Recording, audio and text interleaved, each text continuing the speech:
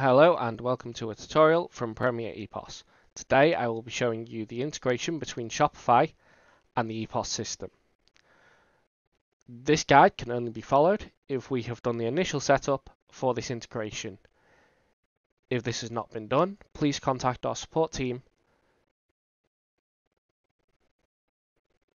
Okay, firstly, you need to do a couple of setup steps to get your till integrating with your website. This step needs to be done on till 1, but afterwards you can work from any till or back office. First, log in. Go to Settings Administration, Software Settings, Special Tasks, Database Repair Tasks, then adjust registry to force TLS 1.2 plus. Once this is done, run selected task and wait for the confirmation message. You can then press OK, save settings, log out, and then exit to Windows. You can now start your EPOS up normally.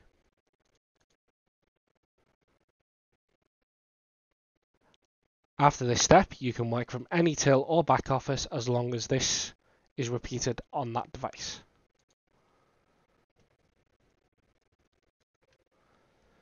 Next, you need to log in, go to your stock manager, and find any product. Go to website upload and press resync categories. Once you get the confirmation, this step has been completed. Okay, now you can start setting up products on your Shopify website. Firstly, I would suggest that you pull the website upload tab from the top section by clicking and dragging and placing it on the right. This means both your search results in the EPOS and the website properties are accessible on the same screen. Firstly, find a product that you wish to upload. On the website's upload tab, go to set product categories. Tick the box next to the desired category. And note here, categories are referred to as collections on your Shopify site. Press accept, and then press upload to web and save. You will get a confirmation message that this has been completed. Next, if you are trying to link an item that already exists on your website, select it in the EPOS, go to your Shopify, and find the desired product. At the top of the page, you will see in the URL, after the last / is a number. Take a copy of that number and enter it into the unique ID of the product you wish to link. Now press Save Only. This product is now linked with the one on the Shopify site that you got this number from.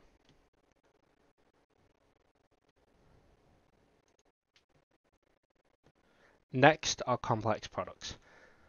Okay, as you can see at the top left, this store sells a cat collar in blue in small, medium, and large. Now I don't want to list them as 3 separate items on my website. I will list them as one item and have an option of either small, medium, or large. To do this, I need to set up a complex product. Firstly, you need to create a variation of that product with no size in the name.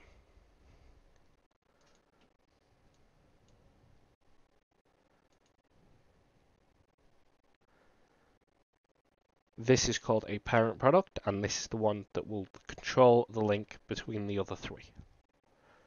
Next, you need to go to Search, Edit Custom Stock Fields, and add a field for size. When you're creating custom stock fields for website integration, you always select text. Now enter a default value of a dash.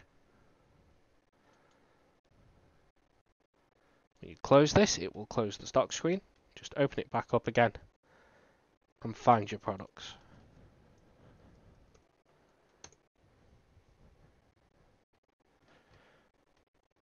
Next, you need to add to your layout the column you've just created.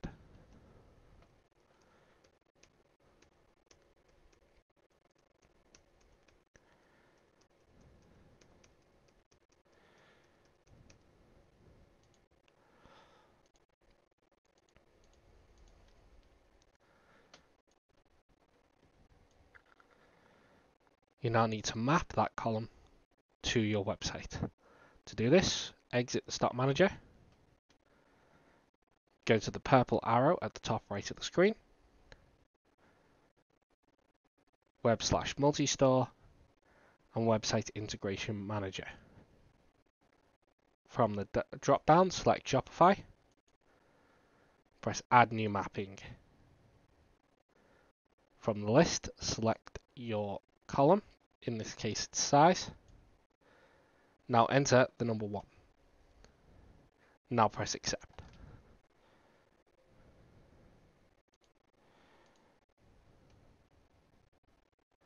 As you can see, the size column has now added to the list. Close the Integration Manager, press the purple arrow twice until you get back to your normal screen. Go to Stock, Stock Manager, find your products.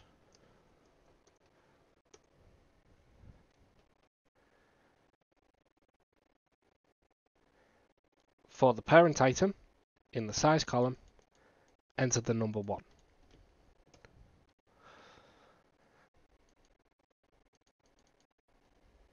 And press Enter. Then for each size, enter its size in the size column.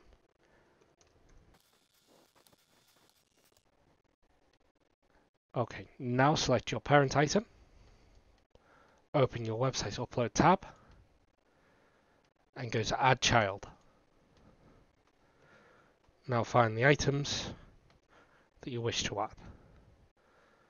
So I'm adding all 3, large, medium and small, by clicking on large and dragging down to small. Press Accept, and these 3 items will appear on the right. Now go to Set Product Category, select the category, press Accept, and press Upload to Web and save. You will get a confirmation message that this is complete. That item is now linked to your website with the 3 options of large, medium and small.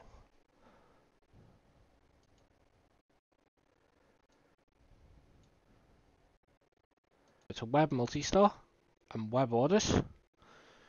This is where you will manage orders created on the website.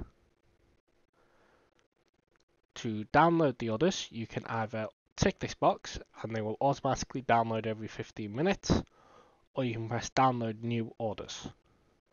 You select Shopify, you press Accept. As you can see, there's an order here. It's not been processed. To see what items are in this order, you double click. Okay, so at the top you can see there's a cat collar blue. This is the item we added to the website earlier. And below is Web Test 4, which is an unattached product. This is a product that is not yet linked to your EPOS system. If you are just completing this order, from this first screen, you press Dispatch Entire Order. This will completely fulfill the order on your Shopify site.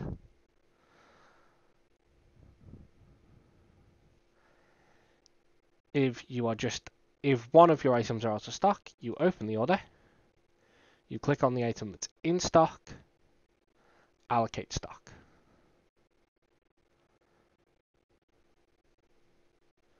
You can now click on the next one and press cancel.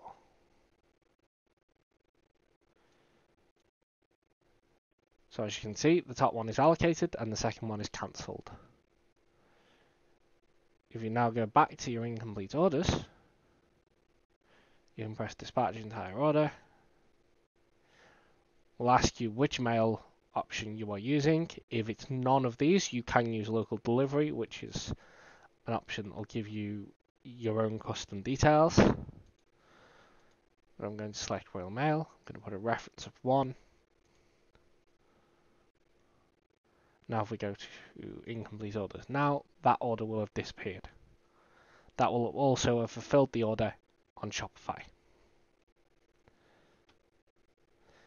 If you have any issues with the integration, feel free to contact our support team at the usual phone number or at support@premierepos.co.uk.